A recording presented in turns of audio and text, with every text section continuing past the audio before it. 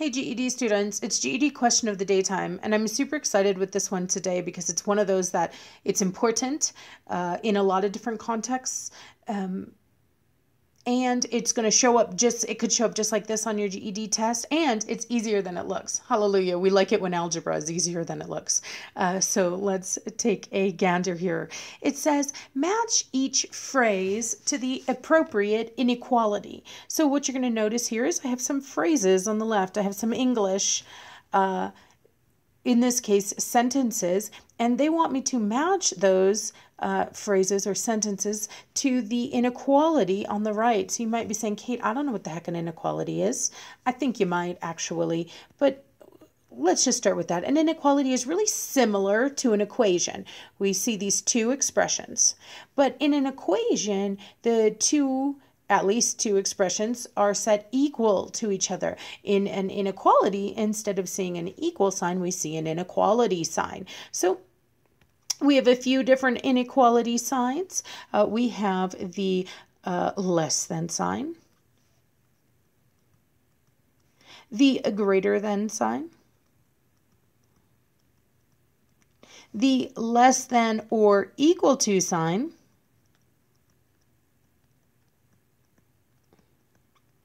and the greater than or equal to sign.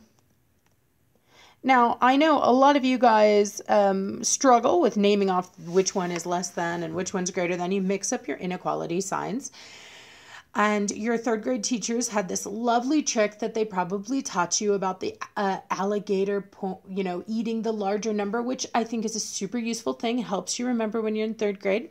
But we do need to graduate to this direct translation level by the time we reach high school, where we can just read these things because it won't always be clear which side's larger in algebra. So you better know what the symbol is trying to tell you. That being said, if you are the student who mixes it up, I've got a way to understand it that'll help us a little more than alligators. So remember a number line. I know you've seen number lines before. If you haven't, you need them. They come up on the GED. Well, on a number line, as you go off to the left, your numbers become smaller. They become less. And you can see the arrow on the end of the number line looks identical to the less than symbol. Yeah, it was no coincidence that that's the symbol for less than. We pull it off of that number line. Okay, so same thing if you're on the right hand side here. See how it's pointing off to the right? That's where my numbers get greater, bigger. They get larger as I go off to the right. So this is the greater than symbol. They come off the number line. So if you're struggling to remember which one's less than and which one's greater than, my advice to you, draw a number line. Okay? So, good. Now that we got that, let's go ahead and match each phrase to the appropriate inequality. Okay, so A says 3 less than a number x is more than 15. So we just said that this side, whatever it is more than, I'll need a greater than symbol. 15. Well, that part of the inequality was easy. Now let's try to write the rest of it. I want 3 less than a number x. Now be careful. This is what most students do. They go, oh, 3 less than a number x. And I'm like, yeah, no. If you wanted 3 less than a number x, you would have to start with x. Start with x and take 3 away from it. So I'd have to start with x and take 3 away from it. So 3 less than a number x minus 3, is more than. And you might be like, Kate, how come once with less than we use subtract, and once with it we used, when we had more than, we use that inequality symbol? See that is more than? Verbs, the verb is a really big clue that this is where your equal sign or your inequality symbol is going.